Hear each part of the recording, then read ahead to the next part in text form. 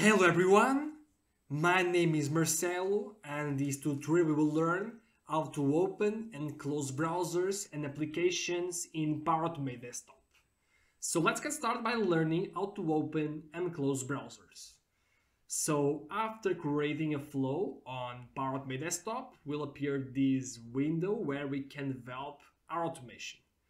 And so here on Actions, let's start by searching the action that will enable us to launch the browser.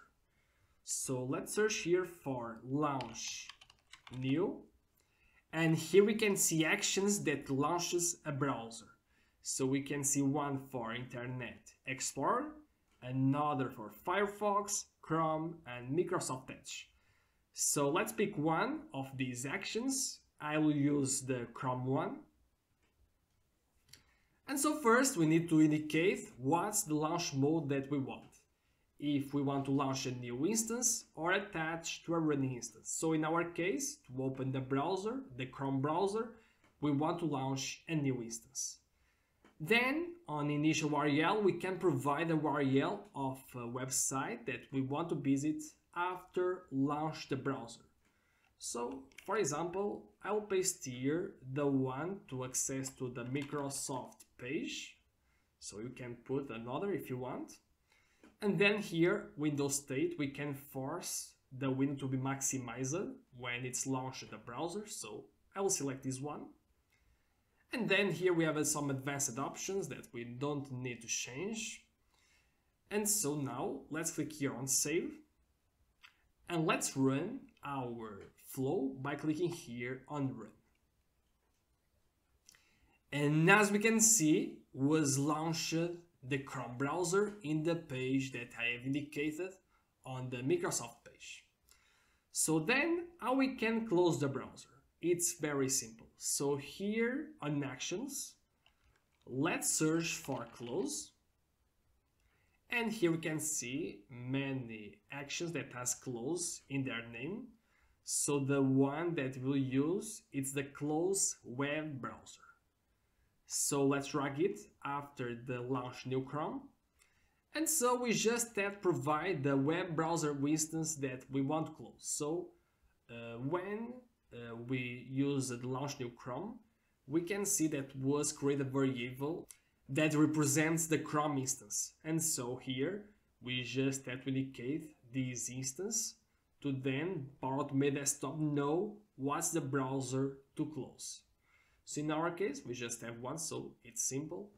So now let's run again our flow. And as we can see, first was launched the Chrome browser and then was closed. So now let's see how we can open and close applications. So we can here comment these two actions by doing right click and then click on disable action. And now let's search here on actions for run application. So this action allows us to start application, for example, the notepad, the calculator, and another desktop applications.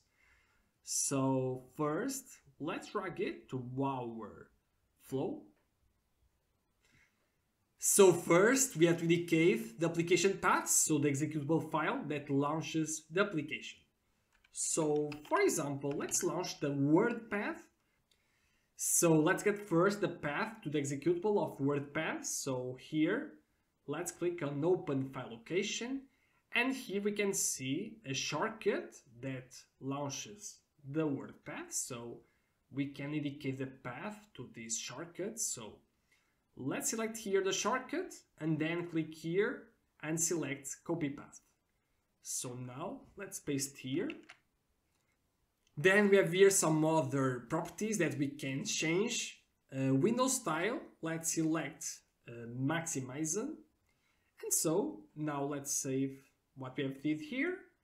And let's run the flow to see if will be started the WordPad. So let's run. And as you can see, we started the WordPad application. So now let's see how we can close the WordPad. So here on actions, let's search again for close. And now in this case, we will use the close window action. So here, let's drag this action after the run application. So here on the find window mode, we have some methods that we can use to indicate the application close. So can be by window UI element, by window instance handle, or by title or class. So let's use the one already selected. And so now we have to indicate the Y element of the window of WordPad. So here, let's add a new Y element. And now let's select here the WordPad. And so to indicate the WordPad window, let's, for example, select this area. And now let's do as it says here. To indicate the Y element, we need to press Ctrl and left mouse click. So let's do it. And so we have indicated the WordPad window. So let's save. And now let's close the WordPad. And let's run again our flow. And as we can see, first was started the WordPad application and then was closed by the close window action. So if you liked this video, please give a thumbs up and also consider to subscribe to the channel and enable the notifications bell so you'll get notified for each video that I launch on the channel. See you so on the next tutorial.